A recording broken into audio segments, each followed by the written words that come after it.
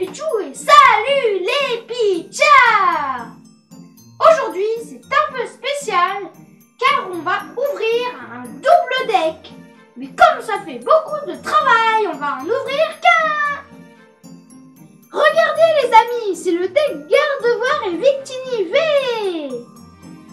On va commencer par Gardevoir, qui est un Pokémon qui ressemble à un humain avec une robe flottante. Gardevoir est capable de percevoir le futur grâce à ses pouvoirs psychiques.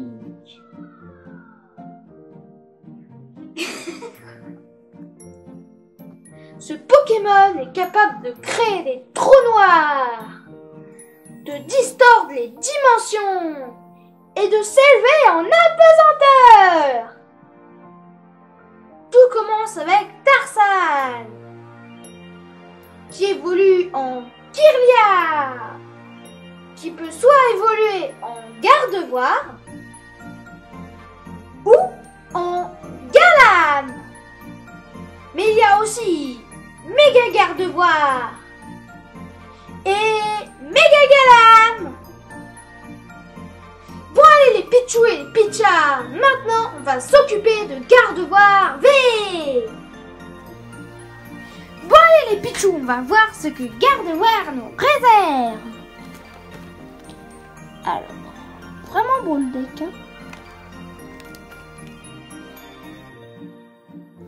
C'est un deck pour jouer à deux avec un ami.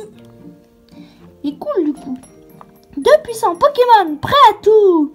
Préparez-vous à un combat intense avec un ensemble de decks prêts à l'emploi et des cartes de dresseurs supplémentaires. Le deck de combat V, Victini versus Gardevoir du JCC Pokémon contient un deck pour vous et un second pour l'ami que vous souhaitez défier. À vous de choisir qui de Victini ou Gardevoir mènera votre équipe lorsque vous défierez un autre dresseur. Ensuite, échangez les decks pour une nouvelle perspective. Arriverez-vous à gagner avec les deux puissants Pokémon V? Oui. Alors, on va ouvrir Gardevoir.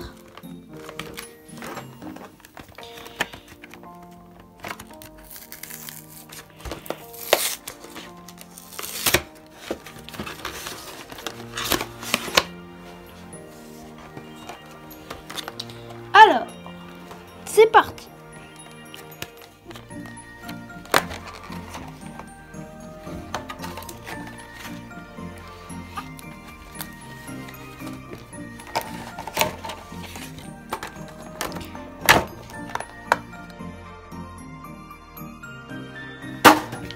Bah tiens, on dirait que les V, ils ont des gros médaillons, regardez.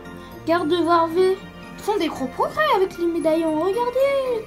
Il est trop beau, le médaillon. Il est tout violet.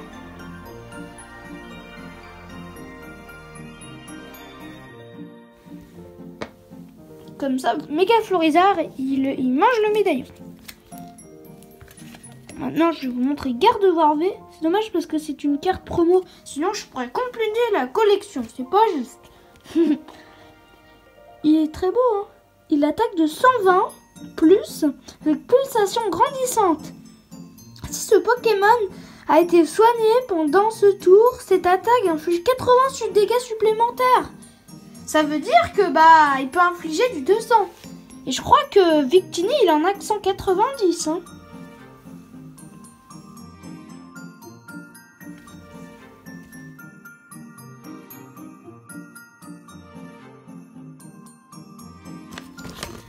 Ça, c'est des informations sur Gardevoir.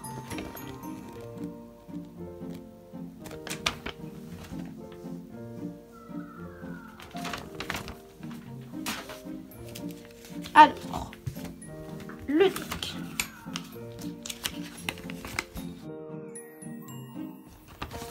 C'est un deck simple parce que du coup, l'autre, il a Victini, du coup, il prend l'autre bout de deck.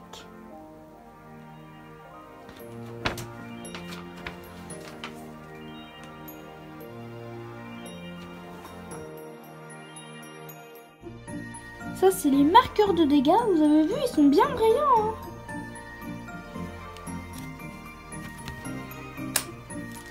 C'est des choses pour expliquer l'empoisonnement.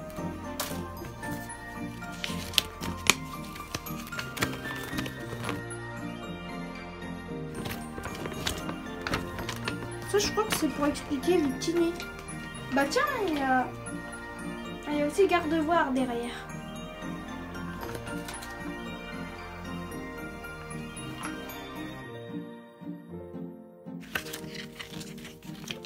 Donc ça, c'est un livret pour les règles du jeu. Hein.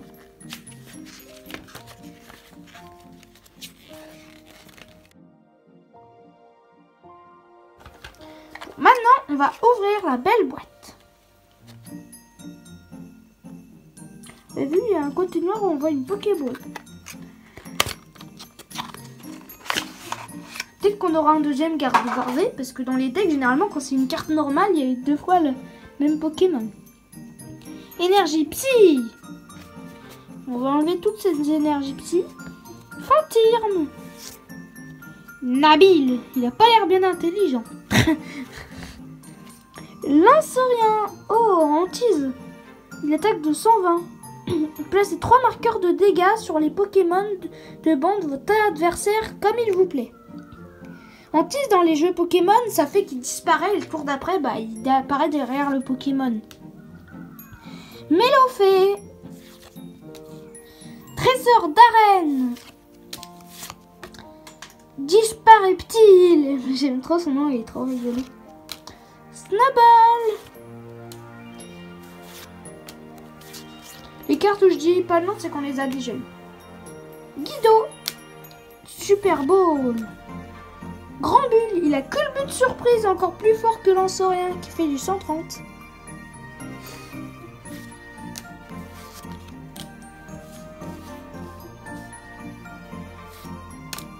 Niveau Ball. L'autre c'était un échange. Brut à libré. Il est bien dessiné. J'avais jamais remarqué, mais il y a une sorte de crustacé qui vole. Recherche professorale, c'est l'une des seules cartes dresseur qui est rare. Fantir. Oh, Sonia. Essence d'évolution. C'est une peu commune qu'on remarque avec un losange noir en bas de la carte. Nabil, encore. Potion. Bah, du coup, ça pourrait faire attaquer 80 dégâts de plus, puisque ça soigne.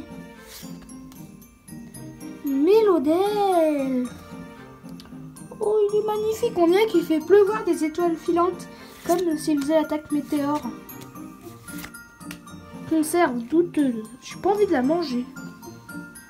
La voix du maître. Regarde la voix du maître. Travis. Celui-là, au début, il est pas gentil, hein.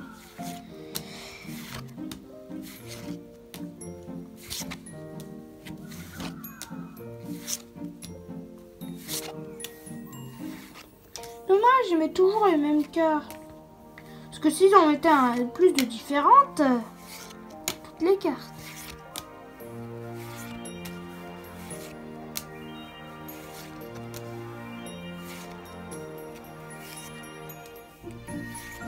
Dommage qu'ils n'ont pas rajouté un garde-voile. Bon allez, les Pichus, on se revoit demain pour VICTINI V.